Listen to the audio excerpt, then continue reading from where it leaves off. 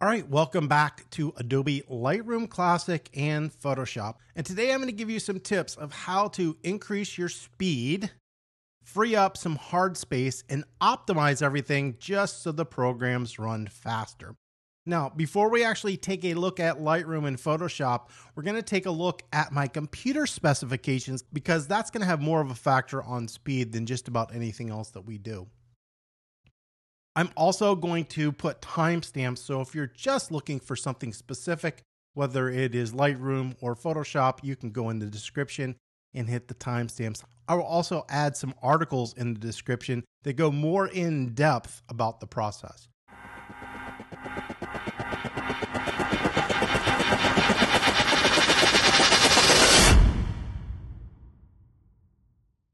So first thing we're going to do on a Mac is we'll come up here to the Apple and we'll go about this Mac.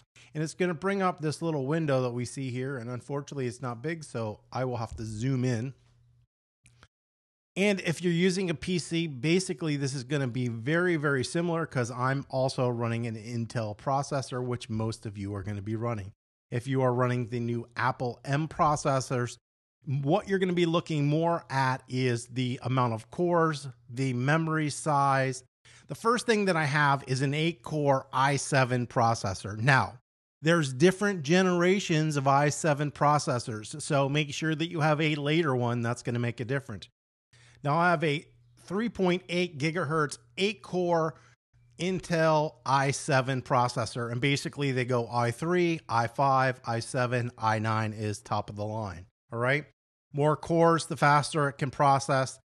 Faster the gigahertz, the faster it can process. So you want to make sure that you have a processor that can keep up with Adobe Photoshop. The next is the big one, and that is the internal memory. I have 64 gigabytes of memory.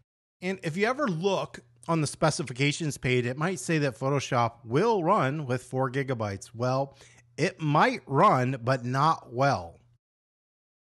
The second part is you could probably run Photoshop pretty efficiently with 8 gigabytes. However, if you want to run another program alongside of it, it's going to eat up some of that memory. So that's where having excess memory is going to be beneficial because it will allow you to run multiple programs at the same time. I know when I was teaching classes with Zoom, we always ran into the problem that students were having to run the operating system, Adobe Bridge, Adobe Photoshop, and Zoom at the same time, and their computers would crash. Well, even though they had 8 gigabytes of memory, which should be sufficient, that's just for Photoshop. That's not including anything else that you might want to run.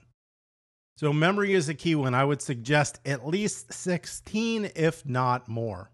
I have a graphics card. Most computers are going to have some sort of integrated graphics card, but that's not going to be as helpful in this process as the processor and the memory.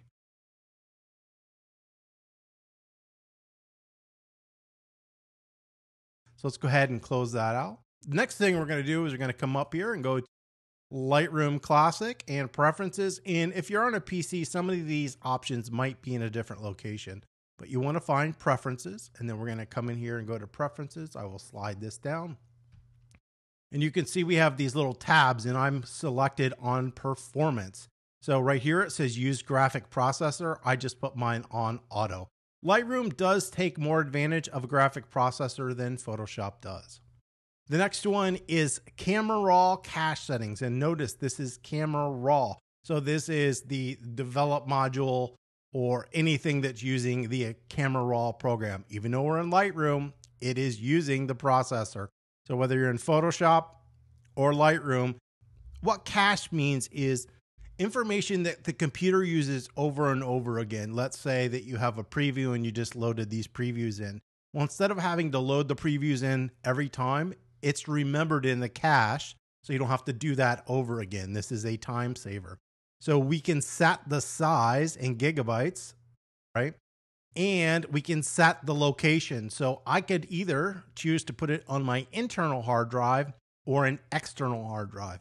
If you're using an external hard drive, I would definitely suggest you use a solid state drive or SSD because you want that information to go back and forth quickly. Now, I don't use Lightroom, so I have mine set pretty low, but if you do use Lightroom, this is something that you could definitely increase. So you can store more cache in a certain location.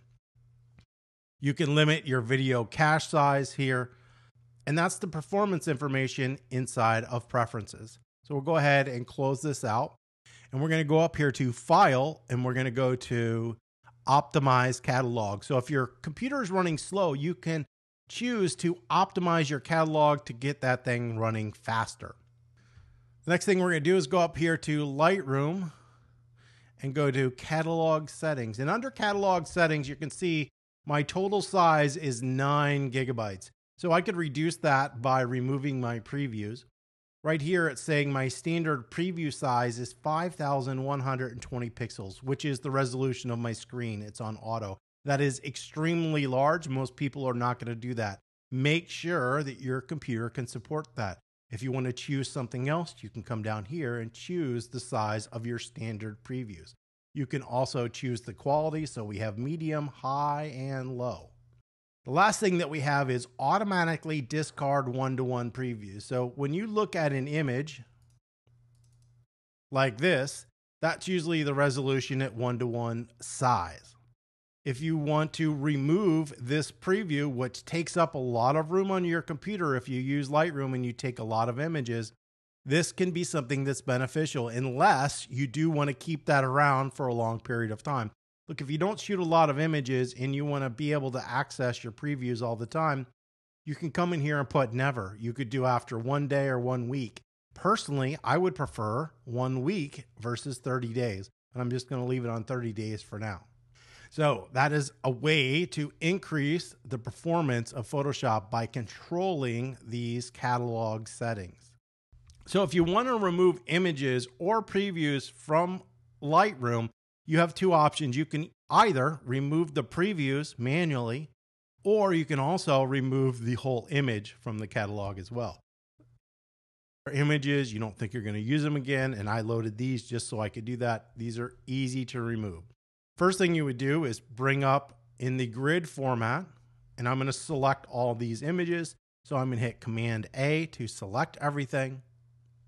I will come up to Library, and then you're going to drop down. So you're going to drop down to Previews, and right here it says Build Standard, Discard One-to-One Previews.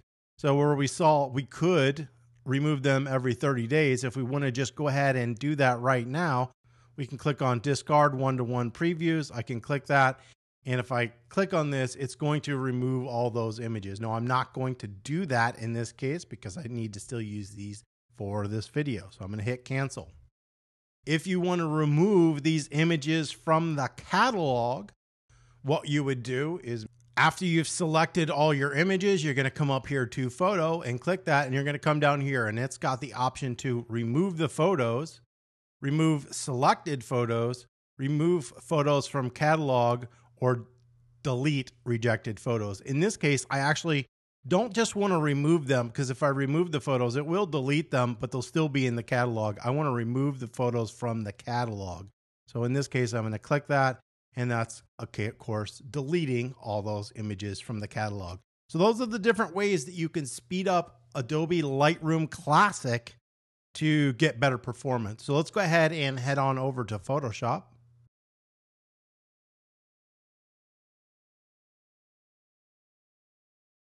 All right, so we are inside of Photoshop, and just like the computer specifications, those are going to be exactly the same. You're going to come up here to Photoshop, and then you're going to drop down to Preferences, General, and we're going to drop down here to Performance. Now, inside of Performance, this is where most of your optimization is going to be going on.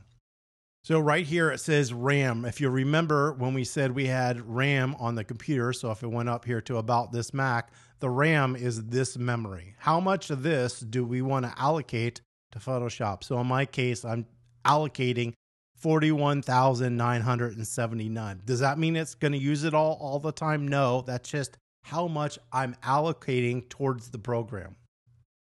Do I want to use my graphic processor? So right here, I have that option to select that. All right. History states, now most people wouldn't think this would matter, but when you're working in Photoshop and you get a whole bunch of layers over here on the right-hand side, this will eat up your memory. So if you have the default, which is 50 states, that's going to take up a certain amount of space. But if you wanted more and you raise this up to, let's say, 500, that could take up a whole bunch more space, and you might need to increase the cache size of your program. So controlling this is going to make a difference. Next thing we're going to do is we're going to come down here to Scratch Disk. Now, Scratch Disk is free space on a computer that your computer uses to process information. This does not have anything to do with your processor. This is just free space. So let's say your hard drive was completely full and you get an error that says Scratch Disk full. That means there's no more space to work. All right. I advise people to never save photos to an internal hard drive because basically it's going to eat up the space and the speed of your computer. You should always save the photo files externally. Same thing with video. My computer is quite large and I have 674 gigabytes of free space. So I have enough to use for Scratch Disk. But if you wanted to allocate the Scratch Disk to a different location, let's say you had an SSD, so this is an SSD, I could allocate space on an external hard drive to be used as a Scratch Disk. So the key here is to make sure that you have at least 100, if not more. Less than that, it's not going to work. So you could see this drive is almost full. I wouldn't want to use that for scratch space. Well, that's it. That is how you can increase the speed, performance, and remove information inside of the program to make everything work faster inside of Photoshop and Lightroom. If you found this video helpful, don't forget to give us a thumbs up. If you have any comments or questions, you can always leave those below. And don't forget to subscribe.